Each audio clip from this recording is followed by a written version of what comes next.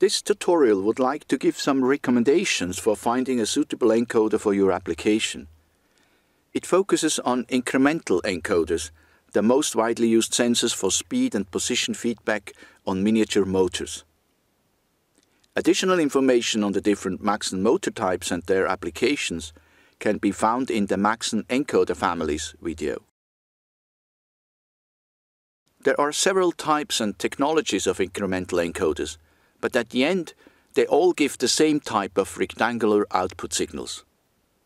The characteristic parameter of incremental encoders is the number of counts per turn on each of the two channels A and B.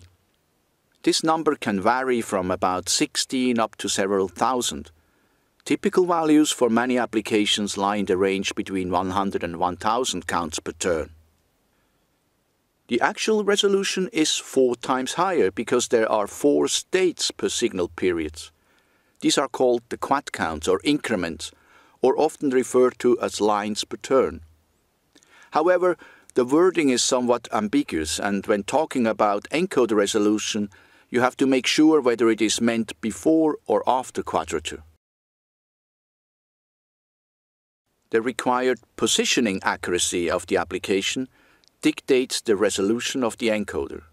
A general rule states that the measuring system should have a 4 to 10 times higher resolution than the required accuracy. Hence, the encoder resolution given in counts per turn should at least be equal to the required resolution.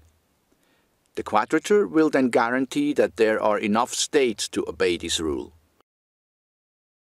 Observe, encoders are mounted on the motor. A gearhead reduction increases the resolution at the load by the reduction ratio of the gear.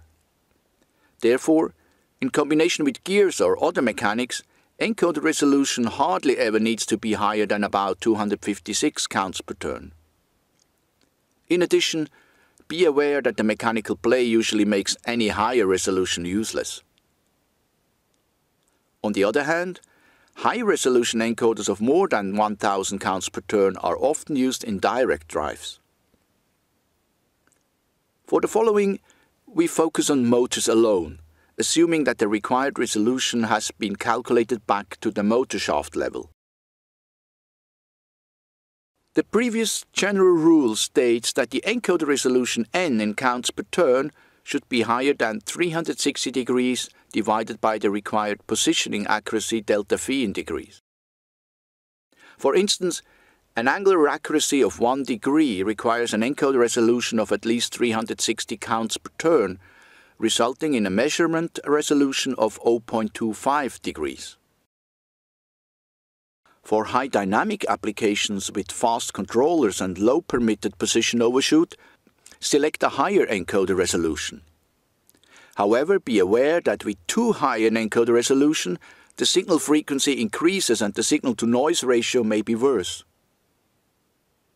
Further recommendations. Whenever possible, use an encoder with line driver for positioning. This differential signal transmission avoids pulse losses and gives you a better signal, in particular over longer distances. Many encoders have a third channel, the index channel. It can be used for precise homing. It is finding a more accurate reference position than with the classic limit switches alone. What is the optimum encoder resolution for speed feedback? This question is not that easy to answer. There are many influencing factors. So what can happen to speed within one sampling period of the speed controller? Friction and load variations can lead to a deviation from the actual speed level. A high mass inertia, on the other hand, dampens this effect. The big question is, how much deviation is allowed and how large are the friction and load changes to be expected in relation to the damping effect of inertia? A high sampling rate of the controller and a suitable speed control architecture, for instance with a speed observer, can help to keep speed variations small. These considerations show that it's not the encoder resolution alone that defines the quality of speed control. Mechanical aspects such as friction, mass inertia, as well as controller properties are important. However, what are the main considerations regarding encoder resolution in speed feedback? In the speed controller, velocity evaluation is usually done by counting the number of states per cycle time. At a reasonably high speed, there are many states per cycle time. A typical example could be motor speed 2600 RPM, encoder resolution 256 counts per turn, which corresponds to 1024 states per turn, and a controller sampling time of 1 millisecond. This results in about 44 increments per millisecond. The quantization of speed measurement is 1 increment per millisecond, corresponding to a speed resolution of 58 RPM, or a little bit more than 2% of 2600 RPM. The situation looks different at low speeds or at lower encoder resolution, however. In the same millisecond, there are less increments. The resulting speed resolution is still 1 increment per millisecond, but this corresponds now to about 9%. A similar effect is obtained by a faster sampling. There is a tendency towards faster sampling times in modern controllers. And we have seen on the previous slide that for narrow speed tolerances, faster sampling is a good thing to do. However, for the same speed and the same encoder resolution, there are less increments and the resulting speed resolution will be lower. All this leads us to the following conclusions. The lower the control speed, or the faster the controller, the higher the required encoder resolution must be. Controlling low speed with a fast controller needs very high encoder resolution that can easily reach several thousand counts per turn. At high or very high speed, on the other hand, a lower encoder resolution might be selected. Just verify that the encoder supports the high mechanical speed and that encoder and controller can handle the high encoder signal frequency. Let's have a look at the maxon encoder datasheet. Where can you find the information that we have been discussing? As an example, we take the configurable ENX16 easy encoder with a resolution of up to 1024 counts per turn.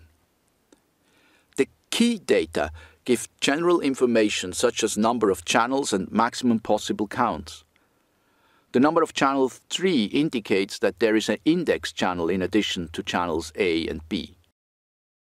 From the designation differential in the black bars, we can conclude that there is a line driver available.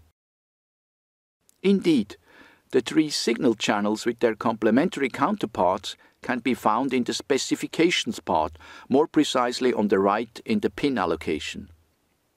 Additionally, the specification gives information about supply voltage range and maximum speed and operating frequency.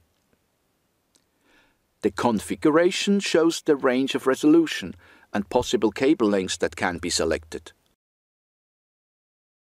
That's it, a short introduction to encoder selection.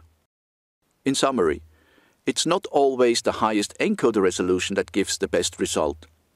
Look exactly what your application and your feedback loop requires.